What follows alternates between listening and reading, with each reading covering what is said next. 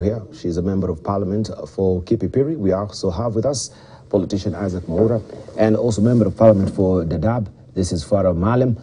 Richard Onyonka is on no-show until now, 7 o'clock. He promised to be here, but he's warm to doing that sometimes, really, standing us up. But yeah, congratulations to him. I think we should give him a medal for that. Right, we continue pace with the conversation. So you want to look at today's editorial cartoons. This is regarding the vetting that was happening yesterday or currently so far. Vet in nominees, day one. And this is what Victor Ndulo has drawn in the Daily Nation today. If you may see that, we can see the chair of this committee, that is a committee of appointment, who is chairing, of course, the entire process right now. But who's looming larger there? If you may look at that, you can flip over to page 16 of the Daily Nation, gentleman and lady there, so that you can also decipher that with me. And my director just may pick up that so that we can see it together. And so far, looking at yesterday's vetting, right? Eye-popping figures were thrown about in terms of net worth. And people were saying, wow, this is the hustler millionaires. Isaac Mwaura. Well, yes, I think this is candid. They did not pretend that they don't have the money. And this is because of the Public Ethics Act.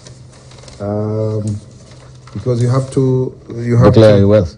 You have to declare your wealth as you start your journey to serve the public. And obviously, personally, let us not pretend. People of Mudavadi caliber, these are people who have been in government for a very long time. Yeah. Musalia Mudavadi was vice president in 2002. That is 20 years ago. Yes. So he cannot just be somebody who doesn't have means. And I'm very proud of their declaration, including Alice Wahome and all of the others, even in Duale. So personally, I don't see any problem with this. It should even be encouraged so that people openly say how much they are worth. Yeah, but it looks like a lot of money, but you'll find a lot of it is in land. Right. See, land is, I'm not trying to, I don't want to be misquoted because I know people have a tendency of doing so, but land appreciates with time, so it could have been less valuable by the time somebody acquired it. Yeah. Okay. Looking at that editorial cartoon, you can see we have the chair of a committee who's being babysat. Right? He's actually on the lap of the president as it is right now. What do you decipher with? Sure. And he's the one who's actually having the list here. So is the chair of a committee just a pawn in this game? So is being controlled? Not really. Our constitution has brought about this vetting, about seeking the suitability of the people who are going to hold these very high offices. And as per the constitution, the rules, the standing orders. But you can talk about the composition of this committee as well. People are saying it is highly skewed in favor of Kenya Kwanza. But, so where do we expect? But we see even our very own brother here is a member. You are a member of this appointment committee? No, he's not. Where is he? But you see, Junet is a member, Mishi Boko is a member. It's a composition. And ideally in parliament, you can never have one side. You always have to put everyone on the table. But going by the issue of the money, probably I was with you in the previous parliament when I used to attend your session. Do I call them session here in the morning? Yeah. On the other side of the tracks, yes. And because I was fresh from the bank as just a teller, definitely I couldn't even have seen $1 million.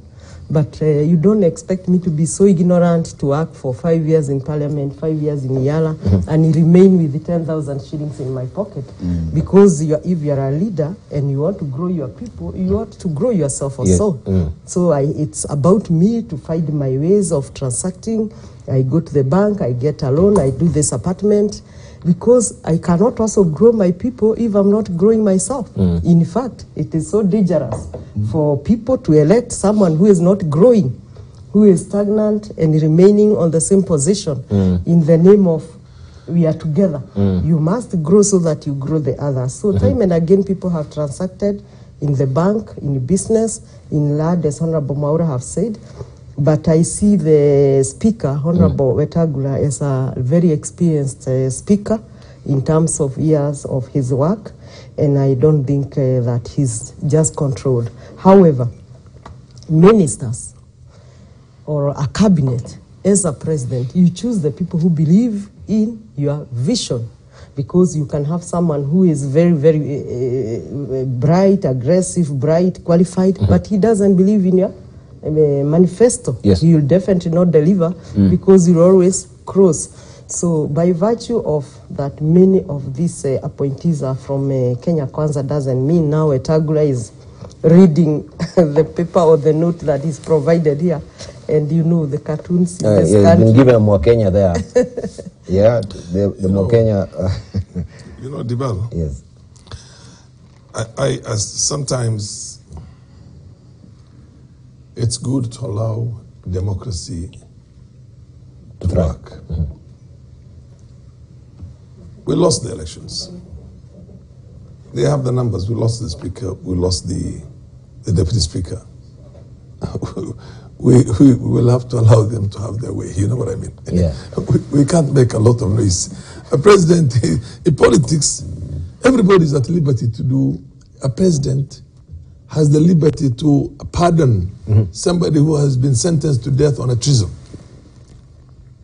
Now, if we begin debating why is he pardoning this guy, he has the authority. He has that right of. He even has the clemency. You know what I mean? The power of clemency. So I remember Richard Nixon was implicated in the Watergate saga. All of you are young to remember that, but I remember it myself very well. And you know, he appointed Gerald Ford. By the way, he wanted to appoint Spiro Agnew, who was his vice president, as the man to take over from him. Then Spiro got into another scandal. Because Spiro got into another scandal, he went and picked up Gerald Ford from the House of Representatives. You understand my point? Yeah. These are the people who have a 2-year term. You know, in the US, it's 2 years. And made him the president. Initially the vice president, and immediately, of course, he had to assume the presidency. And the first executive order was to pardon Nixon. You can't question, you know, some of these things. Let me be honest with you. So when you are in government, run the government. When you're not in government, allow those ones who are in government to run it. You know what I mean? Sit back, take stock of everything they're doing, and then use it for campaigns later on. You know what I mean? So you give them space? Of course, give them space. You don't need to have checks and balances and tell them... No. What checks and balances? Their feet Appointments of his own cabinet. The people who are going to work with him, he can bring his girlfriend, he can bring his maid in there, he can bring, God knows, his butler there. I don't give a damn. Let's just sit back and wait and see how this government performs. It's his business, my friend. He has that power to do it. And he has the numbers in parliament. So why do you have to keep on making noise ourselves out there? You understand my point? We allow him to run his place and take stock, sit back, be quiet. And then later on, come up and say that, look, this is how this man has run this country for the last 5 years, so you better change him now. I offer myself with these alternatives. You get my point? Yes. You don't have to be... They say the man who brought about the emancipation in the States was none other than the Camelot. Camelot was J.F. Kennedy, John F. Kennedy. The first Irish president they had in that country. He took up his brother, Bobby Kennedy, 33 years old, as the Attorney General. And when he was asked, he said he's the best for the job. He took his brother-in-law, you know, the Schlesingers, the Shrivers, you know, the Shriver, married to his own sister. I mean, all those guys were his friends. Either his comrades in Harvard, you know what I mean? Or basically people he's out there, some of them married to his own. So, but that is the cabinet, his cabinet. You don't choose a cabinet for somebody. If this man wants to bring anybody he wants to bring, that's his business. Let him bring them. And he has the numbers in the floor of the House. Unless, of course, there's an overriding big issue, like this person was involved in a treason one time and was convicted. Only then is when we can say, hey, this is a little bit. And the docket is being given is a sensitive docket. Then you can say no. But for now, allow Ruto to run his government. We lost ourselves. We are in the opposition. We should perform our role very well. We take stock and come back later on and tell the people of Kenya, these are the things that he has done wrong. Whether he's going to pick up a hustler to run the hustler fund. You get my point? Yeah. Whether he's going to pick up somebody who is roasting maize cobs in the streets of Nairobi to become the minister who is going to run the hustler fund, or he's going to pick up an Oxford graduate, Cambridge, Harvard, Yale, Princeton, God knows who is brilliant with a PhD. It's his business.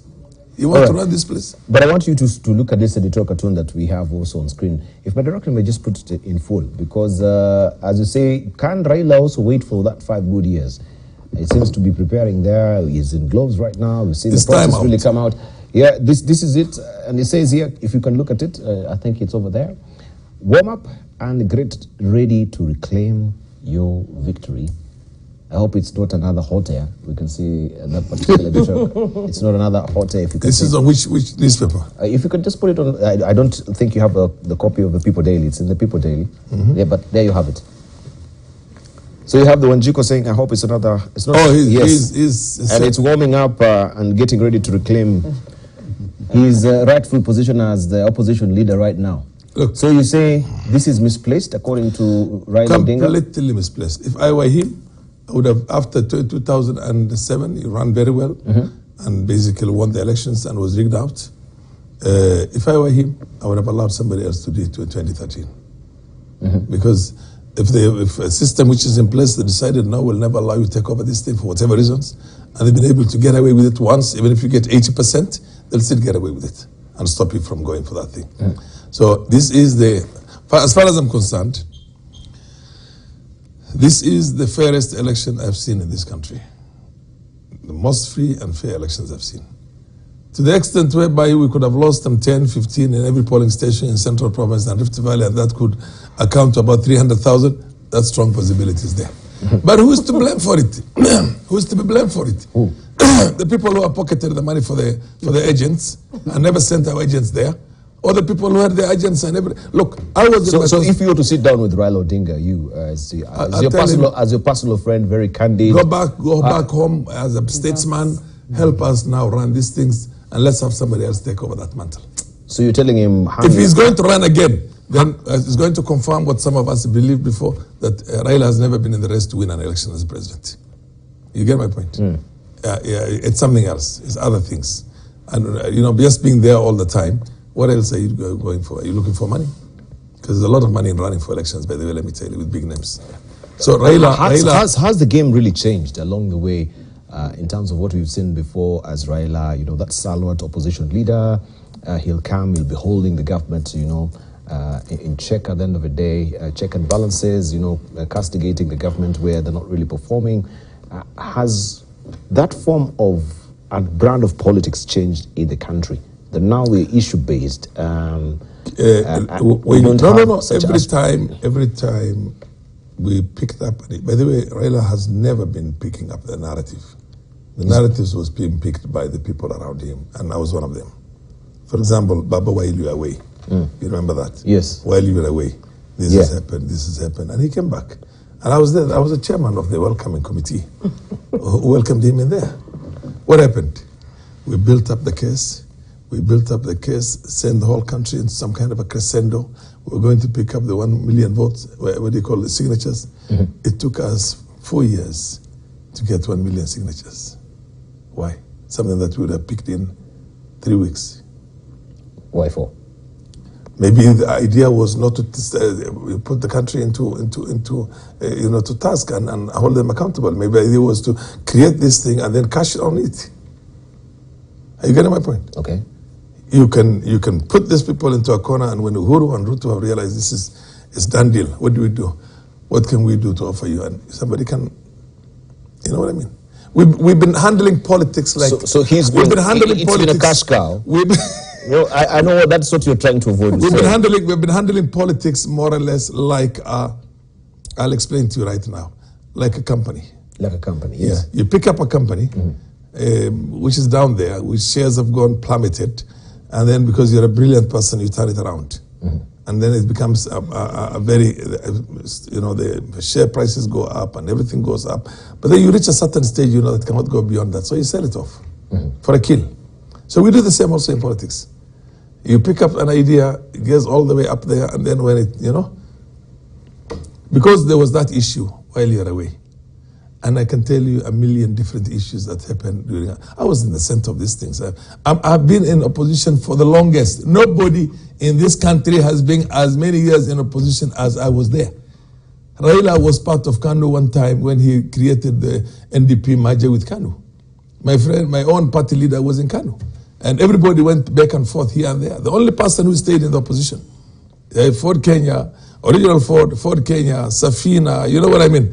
Progressively, and even when the whole country came together and said Kibaki Tosha, I was in Kenya People's Coalition pushing Nyachai for the presidency. You know what I mean? And ended up. That's why you didn't vote for Kibaki. I didn't vote. Yeah. So, yes. It was for Nyachai. So it was for Nyachai. Yeah. The only time I voted for a non, what do you call Odinga? Yes. It was that time because it was not on the ballot. Except when it was not on the ballot, It was not on the ballot, none of them. I voted for his father in 1992. So I've been in opposition for the longest. You get my point? Yeah. I could see crystal clear, openly in daylight. Hang on a minute. Daylight open, I could see that Ruto was winning. But I chose to stay out in the other side. I remember your article.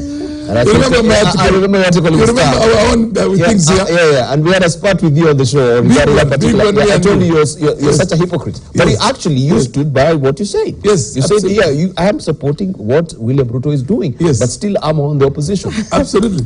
So basically, even now, I support his policies. Yes. That does not mean that you're going to find me running to, is it, what do you call these days? They're no longer, it's not to gay, but now it's the White House. It's what do you call the State House. Now it's where Uhuru used to be, You'll never see Farah running up to there because what do I need as a member of parliament? What do you need from a president? If I may ask you, you have your good salary, you have your allowances. You get my point. And those of us who have been around like him and me and David and the rest of us, some of us maybe have invested 10,000, 20,000, 100,000 in land 30 years ago. You know how much it's worth today? I bought a piece of land in 1989 for 200,000 shillings. And it was worth 150 million shillings 30 years later. You get my point? Now, can you imagine how much it is? Now, anybody who has invested in those 10, 15, is a billionaire in one way or the other. You get my point? Yeah. So what do you need? I never went to go and pick handouts from Moi because that's the man who had the maximum money to give to politicians. But I respected him as Mzee. And it's only after he's gone that we realized a lot of things he did right because we couldn't do any better ourselves. Yeah. So what I'm trying to tell you basically is let's play politics by its own rules. Those in the opposition stay in the opposition for God's sake. But if government is doing a good job, say you're doing a good job and support the government. Right. Not for anything in return. You get my point? Yes. Nothing. Don't ask for anything in return. And keep on doing the good job you have to do. And then if you prepare yourself and run for the presidency again, given an opportunity, I think the best president for this country will be Farah Maalim. But now that I can't get Farah Maalim, I have to settle for somebody else. I mean, if you're in politics and you don't think you can run this country better than anybody else, then you're in the wrong place. Yeah. You get it? I like Muia when she talks, the way she talks. Look at the progression she has had. Yes. From Biangtela to Iala to National Assembly now. Is this second time? From Biangtela to a woman rep, right? A woman rep in Nyandarua. And then Iala. Then Iala. Then back again in Parliament. Then you come and slay also. Some of our good old friends. Yes. And then the next time she will be a deputy president. God knows who, know what. Indeed. Gachagua has been there for the shortest. Indeed. And he fought to become the deputy president. Yeah. You think he loves the job of deputy president? No, he wants to become a president. So if you don't have that kind of fire in your belly, I'm telling you, then you're in the wrong place. Fantastic. So I want us just to orient our thoughts also on what you're talking about, looking at Raila, especially what is happening so far with the Parliamentary Service Commission and some of his committee. And I'll come to you, Wanjiru, because you can give an understanding, because I can see there is a looming fight also for the Yala seat. If we can also look at the stand, what he's saying. I can talk on that. This Salat and Moi, a big fight in Kanu over Yala position. How does it really work? Both Secretary General and the Chairman, Gideon, eyeing post. Is Kanu actually entitled to any seat anyway? Well, that is what we want to discuss here. Is it entitled to any seat? Why not? Ideally, we have 9 seats. 9 seats. 9 seats. 9 seats. Go on strength. Every country have to bring 9 members of parliament in Arusha, or rather in East Africa, but they go on strength. For instance, we may have 5 as UDA or Kenya Kwanza, and 4 for the rest. 4 for Azimio. Okay. Azimio will look at its composition and maybe give Jubilee 1. They may not even have a chance, I don't know. Maybe give Wiper 1, maybe ODM 1. If they find it fit, that is according to them. We cannot really interact with their internal affairs. And UDA will also look, maybe they take the whole UDA or they give the composition, others. So us is to wait for the names. But definitely I have heard big names, others I cannot even mention here on TV. They're big names. Very, very, very big names. At least at least because someone may come and say, hey, you're jeopardizing my chances. You know, I'm the co-chair of this process. Yes, yes. So as the Chebukati of Yala election, I want to keep it cool. But it will go on strength. Maybe Kanu have already negotiated with Raila, and maybe they know they'll have a slot. That I cannot know. But for us, we just wait for the names. And ideally, because I have seen members lobby me, even very senior members of previous parliament, in how we shall make laws. You know, it's an election. Yes. You know, we campaign in parliament and get elected by parliamentarians. So since it's an election, it is not an appointment, it is not a nomination, it's an election. Ideally and legally, every slot should be matched with 2 or 3. That means if Kano will be awarded 1 slot, they should bring 3 names. But I have seen members lobby that make rules that and regulation that closes one to one person. Yes, to one person. That's In not fact, an one election. member from Jubilee was saying, was telling me, say that we bring 1 name. No. But if they will have 3, they will have 1 slot, they should bring 3 names because it's an That's election. the rule. So that we choose. We choose, okay. Because the Yala Act says that Parliament shall make the rules of how the process shall be. That's why it's different in every country. You can adjust here and there.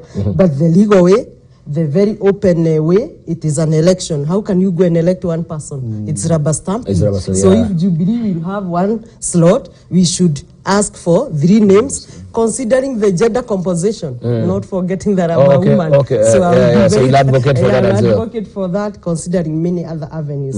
So for UDA, you have 3 slots. For KANU, if you're proffering any, you have 3 slots. But once we divide, if they have 3 slots for UDA, for example, everyone will. Let's assume for UDA they have those 5 slots. Yes, they'll bring 15 names. They'll bring 15 names. Yes. So Kenyans have to choose. Yes. Members of parliament have to choose. They have to choose. They will come and campaign in parliament. Everybody in parliament will vote. We did a very vigorous campaign in parliament. Yes, yes, yes. I was lobbying In fact, everywhere. some people who are not supposed to win actually won.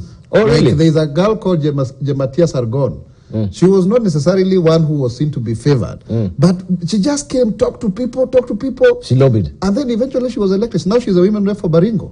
You know, so it's a very open process. And also the people of the community of the speaker here, they ended up with how many? Is it 4? They 3. had 3 out of 9. But ideally they had 4. Yeah, they had 4. They had 4.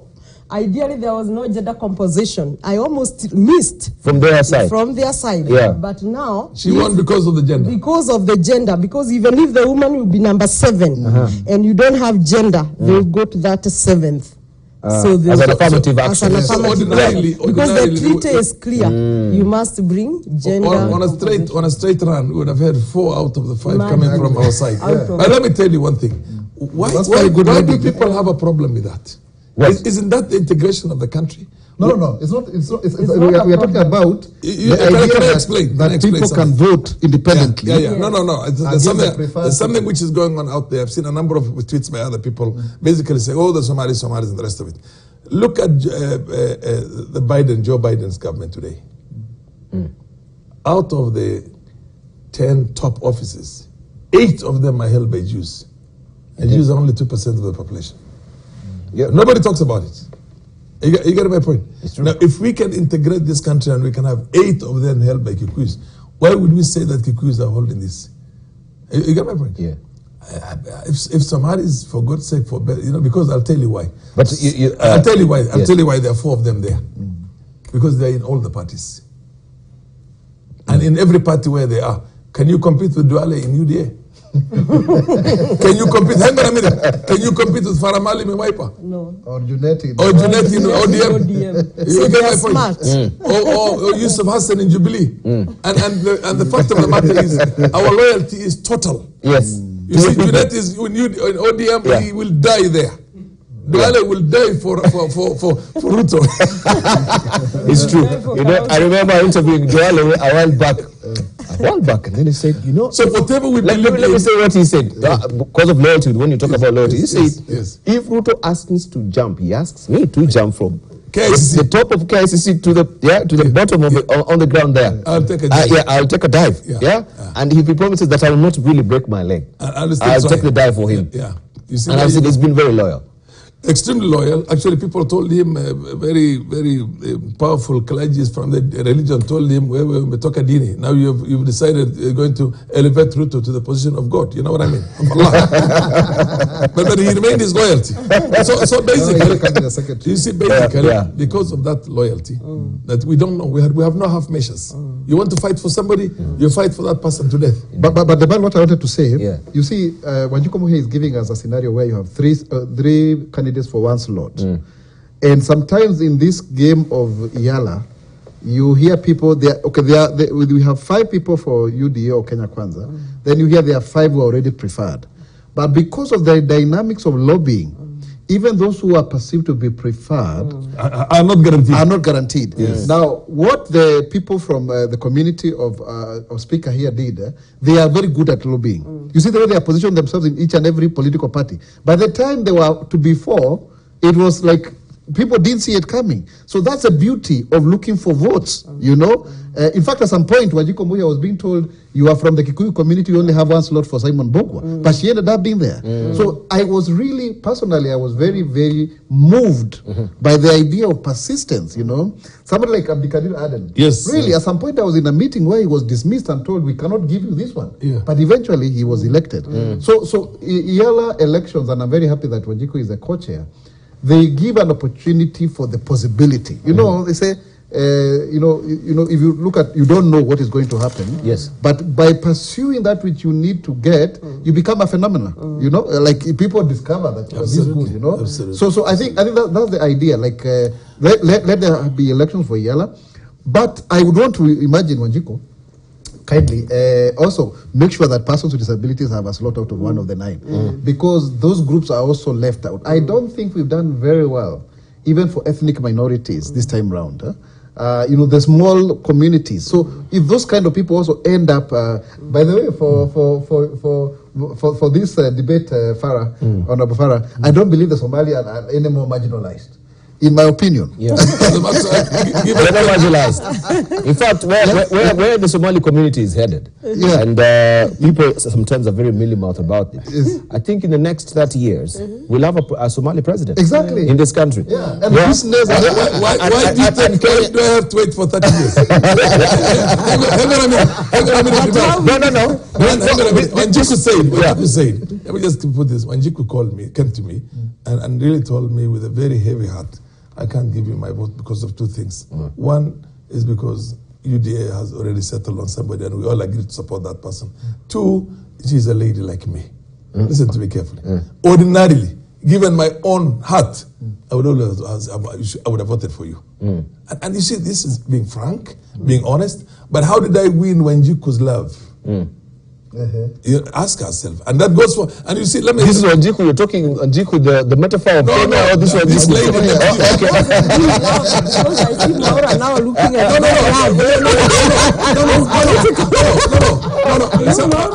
We love our president. The political. You see, can I just explain? Yes, please. Can I just explain? We love the Kibaki. We love the Kibaki. You know what I mean? For the time he was there.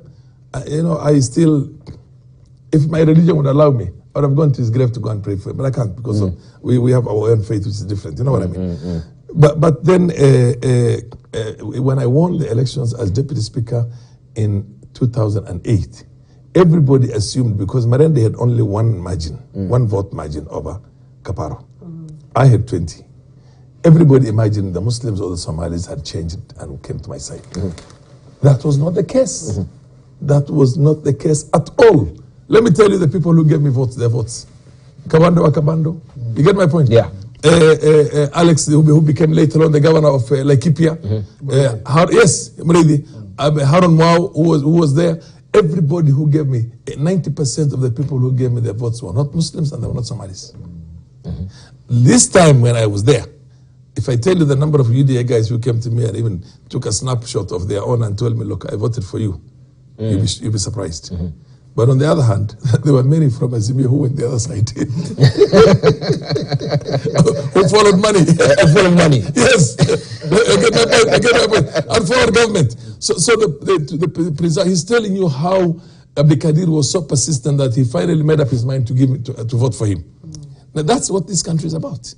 That's what this country is about. Let's not always try and box things into something. So and so has. I got more votes than Merende even this time. You know, in the final thing. And you know what?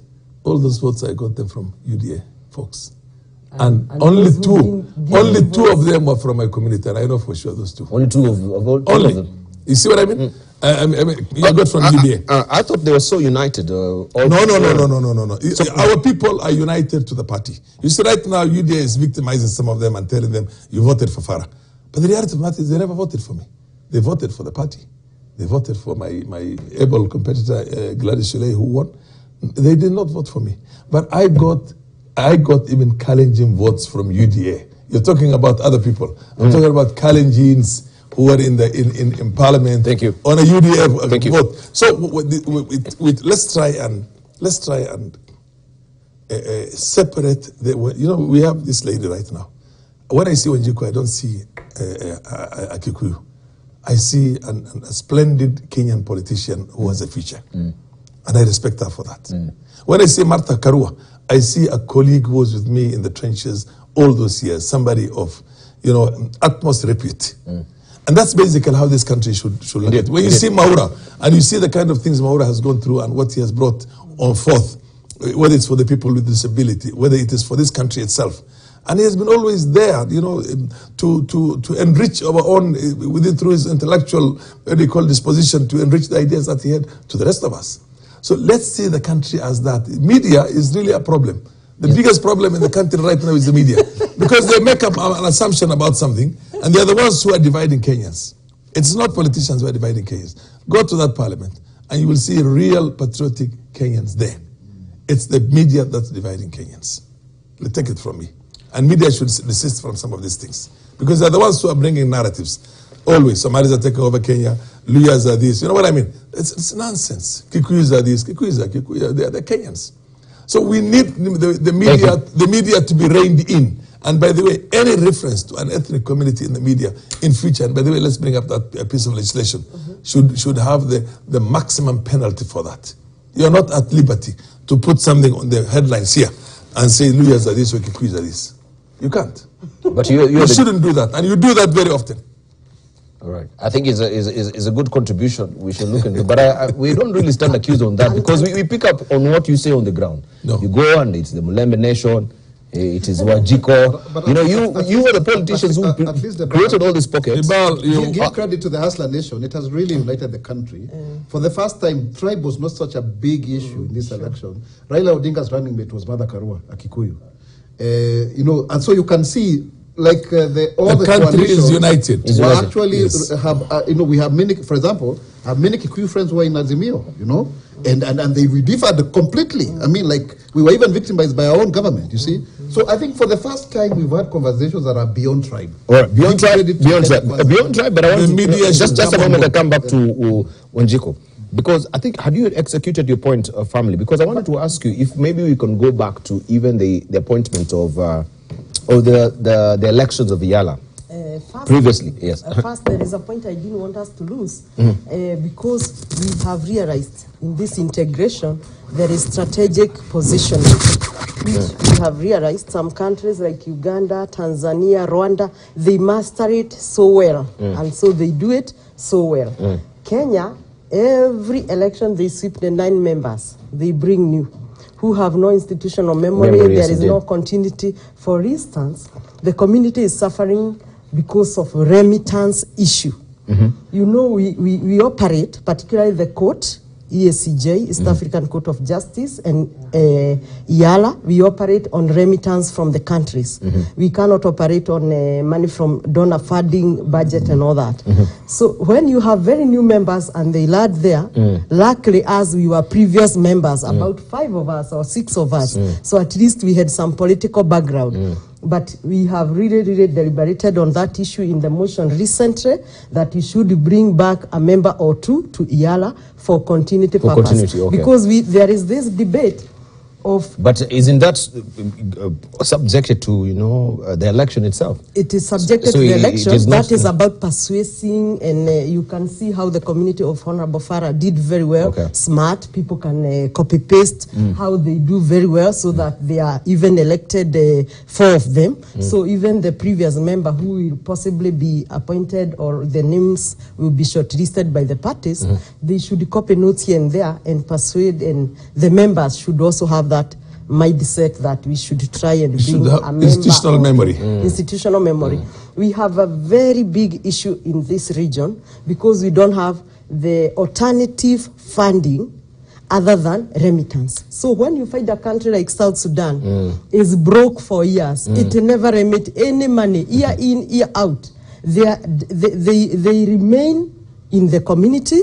There are no penalties, in spite of our treaty speaking very well of countries which will not remit, the sanctions and all that, but because it is a soft community where we are trying to build, we can't go that far to sanction a country for lack of remittance. A country like Burundi, which is struggling, in fact, one time, the late Kibaki paid for Burundi about a year or so. So you find such big things which are paid for Burundi. The remittance. The remittance. Because they on a loan basis. On a loan basis. They just bailed them out the way we bail KQ. We bail them out. Why do we bail them out to our taxpayers? Why not? You know, a community is like a family. Can I explain? No, a community is like a family.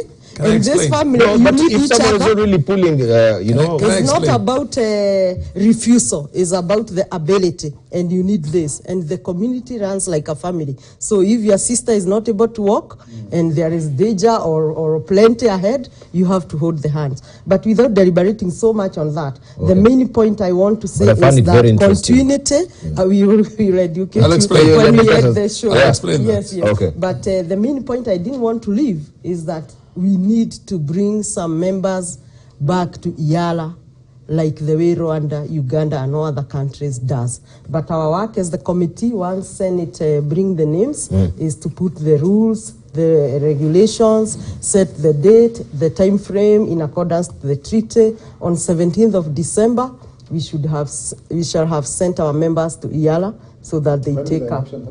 It should happen once we put the rules, but I think in the month of November. Okay. And all countries are done already. I want to already finished. I wanted to ask you. It says 90 days before the end of the term. So we normally see this part, as we can see also in the star there, Salat versus Moy. I think this is inter-party democracy, so it is up to them to choose. But there have been questions on why we normally front family members in these particular positions to be, you know, elected. We had Oburu in the IALA. We can see Oburu also in the center of controversy with the Public Service Commission as it is Farah.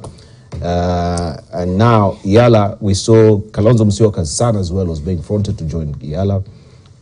How then do we, when we talk about these lobbyings, and you are the member of parliament there, how then are you shoehorned if you have a party leader and you remember Wiper, you have ODM, you have Oburu there, Raila is a party leader. Aren't you feeling at some point, even if it's a secret voting, I don't know how that will be revealed, because don't you find that it's a bit conflicting that Kalonzo has proffered his son to join IALA, and they are members of Wiper, or Oburu is a member of ODM, and the brother is a chairperson, is a party leader. Where is inter-party democracy in this? Let me explain that, because I was in the conversations of the 12th Parliament to elect Oburu and Kennedy last time. Yes. how did people reason? It was very interesting, by the way. It cuts both ways. One, of course, you were accused of nepotism, which is against the principles of leadership and integrity, chapter 6. But then, at the same time, the bar, this is what politicians argued. If you remember, I'm sorry to say this, or rather, I don't need to apologize anyway. Majority of the people who became Yala members were our former colleagues and also children or relatives of the party leaders. Indeed. So it becomes like a club of the people who are in power. Why former colleagues? Because we know what it means to lose an election. We know what sacrifices people make to be in leadership. So that I can tell you without a doubt. You still see some few members who did not make it in the last election being elected. Like there's a very good lady called Farah Iman Deko. I think that's my friend. I hope she can make it. But then also, people are demonized for being relatives of politicians. So why would we, for example, I may not speak about Oburu, but why would we frustrate the ambitions of Kennedy Musyoka to become a member of parliament simply because the father is? And remember also by that time, Kalonzo Musyoka had even lost. He was nowhere. He was nowhere. So you want now to tell all those people go away. So did he do it out of his own volition, or you? No, it is us actually. He was nominated by Wiper, but it is us who voted for him. By the way, with a lot of he had the maximum votes. He had the maximum votes. So for Gideon Moy and Nick Salat, we can argue because I'm saying here the promise was for Nick Salat. So for Gideon, who did not make it for the senator to come and take Nick Salat's slot, that we leave it to Kanu. It doesn't look very good. Because for me, I was assuming that now Gideon is beyond wanting to go to a small seat like Yala.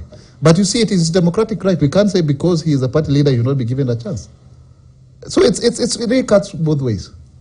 And by the way, to warn Kenyans, this Yala Manenos is so serious. And the treaty even says that no business can transact in Yala if you don't have 3 members in a certain partner state. So that rule can paralyze the business. If you have the likes of the big names that I see being fronted, knowing very well that these people will not have time to remain in Yala for several hours because of many surroundings, which I may not want to go to details. Engagements, business, their caliber. Because even one member was arguing that Honorable Raila should go to Yala. But will he really have time? Because there is business there to transact. So for me, when I have Kennedy Musyoka there, I am sure that Kennedy will be in the committee. Yes, throughout. Will be in the assembly because that is his main business. But some of these big names that we see being fronted should really not take up the position just to satisfy their ego or be somewhere or make headlines, because this is a serious business and it should be treated as such. I can tell you the number of times I missed Yala. I was either on a hospital bed or a very serious affair. But we never miss to be in Yala, in the assembly, in the committee, because basically you not even operate. You can imagine a whole community not operating for lack of quorum. Yeah, okay, but I needed to ask you, because you've not really answered on the nepotism bit of you as a co-chair. Maybe I can say something in a minute. Personally, I feel we shouldn't demonize someone because he's a brother of so-and-so and a sister of so-and-so. Why? As per the Constitution, everyone has his own right. So don't put my daughter to my own possession. Honorable Oburu is Honorable Oburu as Oburu.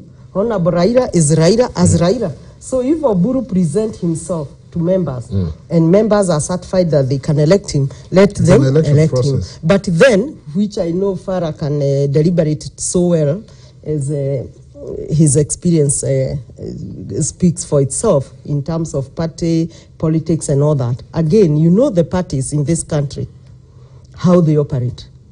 He already stated that parties are like companies.